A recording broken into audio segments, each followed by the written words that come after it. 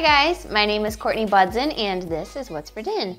Today is super cloudy out, it's gross, and I just feel like having something comfortable to eat. So I'm going to be showing you how to make homemade soft pretzels. I'm super excited about this, and at the end I'm going to be showing you an amazing cheddar beer dipping sauce that is to die for. Now don't let this freak you out. Soft pretzels are actually super easy to make. Yes, it's a yeast dough, but it's not that difficult at all. If I can do it, anyone can do it. So let's go over the ingredients. So you're going to need some all-purpose flour, some melted butter, brown sugar. You're going to need whole milk that's at a temperature of 110 degrees, nothing more than that, nothing less. You're going to need some active dry yeast, a little bit of regular table salt, and then at the end we're going to need some baking soda and some coarse salt. You can use, pretzel salt. They sell it at the store for super cheap, but I'm just using kosher salt today. So the first thing we need to do is activate our yeast. So you want to make sure your milk is at a good temperature. So mine is at about 110 degrees, which is perfect. So what I'm going to do is add just a little bit of the sugar because the yeast will feed off of that. And then we're going to put our package of yeast in. And this should take about 5 to 10 minutes to activate. Give that a little bit of a mix. And we're going to leave that to get it all off there. Leave that to activate, and you'll know it'll get nice and foamy and bubbly, and it kind of smells funky, but you need this to activate. If this does not activate, it will not work. So we'll come back when that's ready. So as you can see, my yeast is nice and activated, has a nice bubbly top, and it smells weird, but that's what you're looking for. So to that, I'm going to add my teaspoon of salt, the rest of my sugar, and the melted butter. Just give it a nice mix. Okay, now what I'm going to do, and this may seem kind of stupid, but I'm just going to scoop out a little bit of this flour and just kind of introduce the flour to the wet mixture so that it's easier to mix. So I'm just going to mix this. It's no exact amount, I just take a little bit. Now into my rest of my flour, I'm just going to take my wet ingredients and add it to my dry. And I'm going to start off with a spatula, just kind of folding it in. And then very quickly, it'll become a dough. You see how quickly that came together. Now, as you can see, my dough has all come together. And what I'm going to do is I'm going to take it over to my hard surface, and I'm going to knead this for 5 minutes until it's nice and smooth, but still tacky.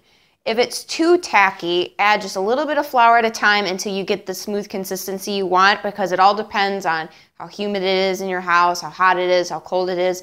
All those factors come into play when it comes to dough.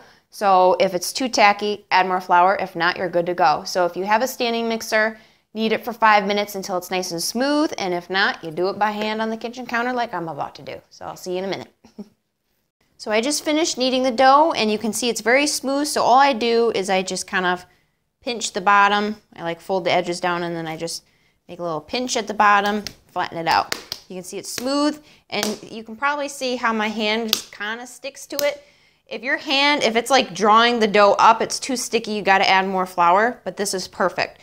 So I have a glass bowl here, and I just put a little bit of olive oil on the bottom, so I'm just going to kind of get some of that oil on the top of the dough and around it. And we're going to put some plastic wrap over this, or you can use a damp towel, whatever you want. And we're going to let this rise in a warm place for about an hour until it doubles in size. So I like to, usually when I'm making something like this, I'm making something else. So right now my oven is on, so I like to place this right on top of the the stove area. And it's not too hot, but it's perfectly warm, and this will rise so quickly you wouldn't even believe it. So I'm going to do that, and then we'll come back when it's ready to go.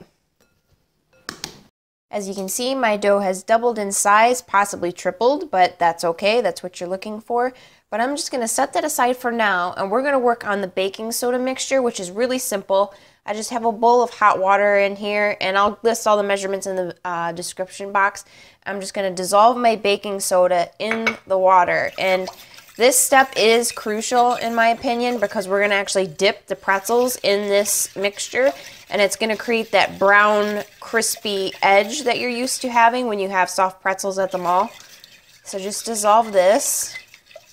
We're just going to set that aside for now while we actually work on the pretzels. So I just have a lightly floured surface here, and I'm just going to grab my dough out, flatten it out so it's easier to cut.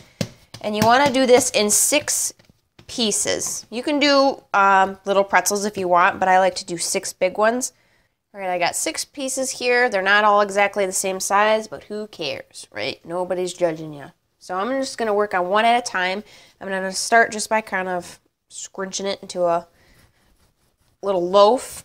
And you want to start rolling it out. And you're going to want it to be at least 30 inches long. So you want to start from the center, opening your fingers up, and just kind of working your way to the outside.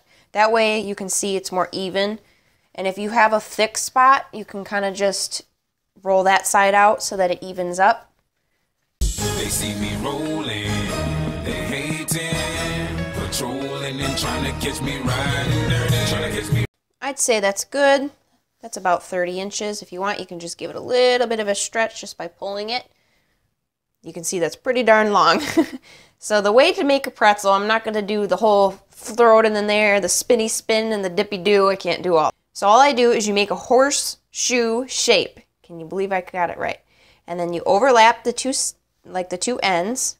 Then you overlap them again. And then you take these little nubbies and you can join them right at this end. And you can have them overlap a little bit and then just kind of pinch it so that it stays. And voila, there is your soft pretzel. So now what I do, this might be a little tricky, but this is the reason I use a spatula. You can use one of those like greasing, you know, those frying spatula things.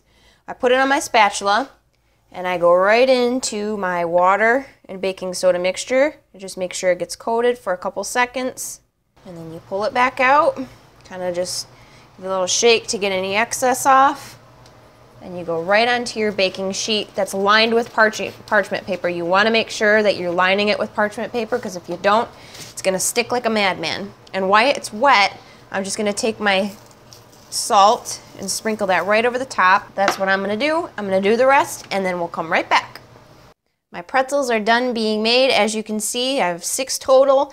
Now, the thing is when you're rolling them to 30 inches, you have to make sure you're literally doing it that long. I mean, you don't have to get a ruler, but you want them long enough because you can see this one's a lot thicker, and as it bakes, it's going to expand into the center, and those, you know, trademark holes of the soft pretzel, they will fill up and it'll just be like a knot, which is fine, but if you're trying to impress somebody and you want it to look nice, you just got to roll it out extra. So what I'm going to do is my oven's preheated to 450. We're going to throw these in for about 10 to 12 minutes. Try not to go too long or else it could burn the bottoms. So just until they're golden brown, and I'll show you what it looks like when it's done. Woohoo! So now that our pretzels are in the oven, we're going to work on our beer cheese sauce. I'm super excited about this. It takes very few ingredients, and the pretzels really don't need anything, but if you want an extra little saucy addition, this would be your man. So all I have here is some butter, I have some flour, some whole milk, some beer, you can use any kind of beer you want, doesn't matter, some Dijon mustard, cheddar cheese, and cayenne pepper, garlic powder, and a little bit of salt if you need it. So the first thing we're going to do is melt our butter down, and we're going to just make a little bit of a roux so that it'll help thicken the sauce. So I'm going to allow that to melt, and then we're going to add the flour. Butter is melted, I'm going to add my flour. And you want to continually stir this and just cook it for like a minute or two, just so the flour taste is cooked out completely. And I'm going to take my whisk and whisk in my milk. Get all the clumps out. Use the force. Use the force. And you can see it's already starting to thicken. We're going to add the beer and our Dijon mustard. Cayenne. If you don't like it spicy, you can leave that out. And our garlic powder and a pinch of salt. Whisk that together. You can see this comes together very quickly. It gets thick very quickly. So now I'm going to go ahead and add my cheese in increments. So I'll do half and then I'll do the other half. Add the last of our cheese. Make sure you're whisking it well and make sure all the cheese is fully melted. It's that type of sauce that when you look at it, you're going to go, ooh, what's that? Oh, yes. Okay, so now I'm going to go serve it up with my pretzels.